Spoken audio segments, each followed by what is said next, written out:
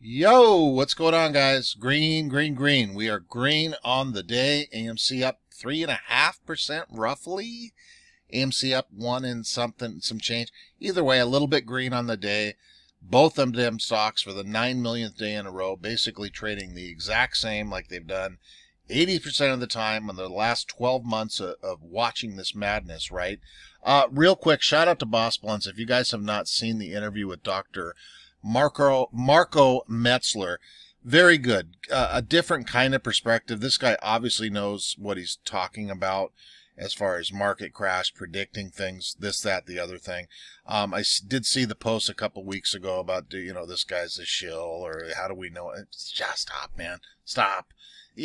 I get that we're 12 months into this and, looking at the stock trading sideways every day or getting ladder attack down, it gets boring. So we get out of the realm of things and go look and pick things apart. And I don't want to start this video off negative. We talked too much negative stuff yesterday, but I don't understand how people cannot make their own decisions on who they want to talk to and just shut the fuck up. I mean, literally, seriously. I read a post, I'm not even going to get into it today, that looked like it looked like a novel. You know, those beautiful, well laid out Reddit posts or in all the DD, the fact finding that takes hours, if not hundreds of hours to put some of these things together. There was one done that was basically shit talking. How do you have that much time to concentrate on trying to slam people, slam a scenario, slam whatever you're going to do? Where does that time come from, you guys?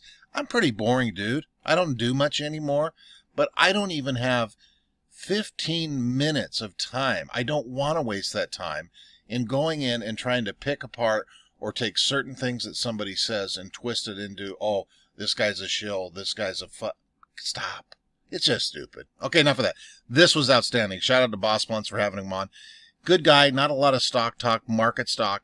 I've said this all along, too, that I think a market event of some sort is going to happen, and that's probably the main thing that is going to cause this squeeze and stocks that we never knew existed squeezing to the moon and back.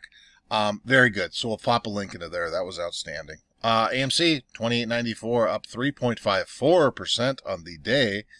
GameStonk, 155.33, down a tiny skosh after hours. Look at these. Yes, they're the same charts, folks. Yes. Oh, man. Our poor boy over there, Mr. Gabe himself, down 41% over there on 2021. Not a very good year. Most of this was obviously due to GameStop back when they got caught, and Steve Cohen bailed them out, 0.72 in Citadel. Obviously, we know about that. And then all of a sudden, Citadel ripped that money back, 500 mil or whatever I think it was. But anyway, Melvin Capital has been rated by Bloomberg as the worst performing hedge fund of 2021. After reporting a staggering loss of 41%, Melvin Capital was at the center of the GameStop frenzy that led the SEC probes and congressional hearings. Reddit traders had forced them to close their short position, starting at a loss of 55%. Citadel and Plotkin's old boss Steve Cohen came to the rescue, bailing them out, gave them their ducats to stay afloat. That wasn't a kind gesture by them fine folks anyway, either. We all know that by now, right? The company had been battling out fires since February 2021, and their losses kept mounting, ending at 41% through November. One other thing, too, Melvin has produced a 25% return from February 1st through the end of July, making it one of the top performing hedge funds for that period. I read a lot about this at the congressional hearing about Melvin. They're badass. I mean, this company was one of the most successful. They went on a 5, 6, 7-year stretch run of being savages. Just think about that. One of the top performing hedge funds, you get caught, and it was basically GameStop that caught them. The other guys, sure, shorting the whole sector, Citadels and all that.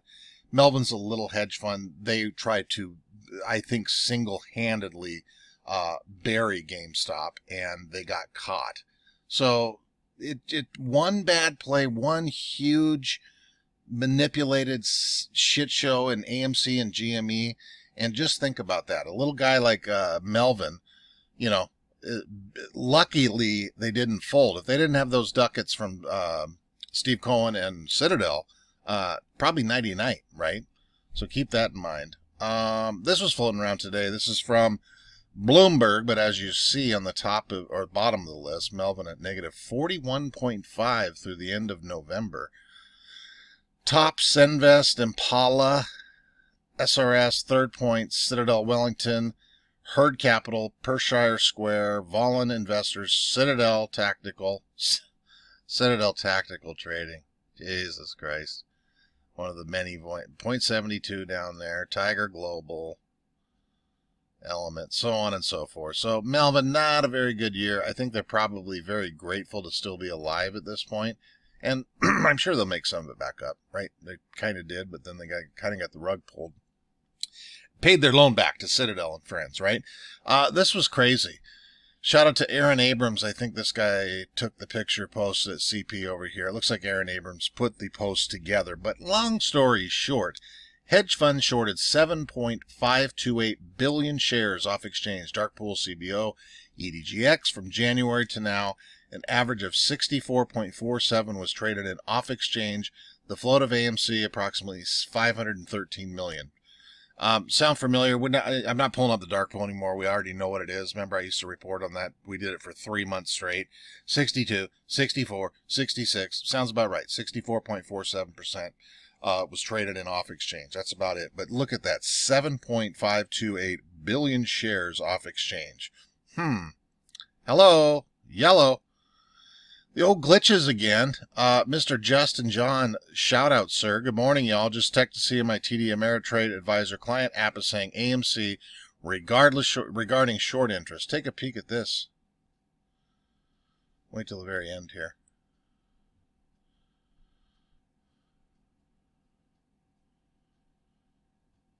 $1,883.33% of the float.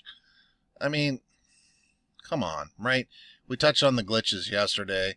And then over here, when was this posted? About a month ago? Yeah, 27 days ago. Shout out to Sexlix. I can't read that, friend. That's way too small for my bad eyes. Posted 27 days ago on the old AMC subreddit over there. Main glitches, if you guys want to pause it, we don't need to go over every single one of them. But just look at this here. There's a good 11 of them on here with showing the proof of. But, a glitch on the NYSE website shows AMC after hours trading at $95, trading part of the price around $9. I remember that, April 15th. Then it goes into May, June, July. I'll pop a link in there if you guys want to read through this. Look at the old tweets or the Reddit posts about them. But very interesting. I mean, 1,883% over here. I don't know. But again, with yesterday's shit show, all of these dates, you don't know what to believe anymore. You really, you don't. We just need to know the proof that we know. The speculation stuff sure is fun, and some of that stuff, the hopium and all that. But Jesus, Murphy, you know what? Good night. Speaking of, I tried to look on this. I think this was a comment. I don't know, but this has been screenshots been floating around today. I noticed too. But the broker still. This is from Fintel.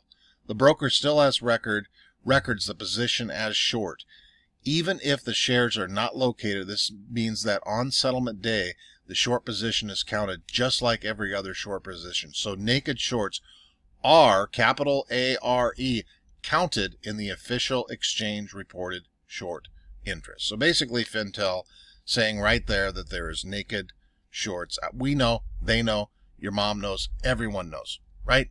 We know this. Jesus. This is crazy here.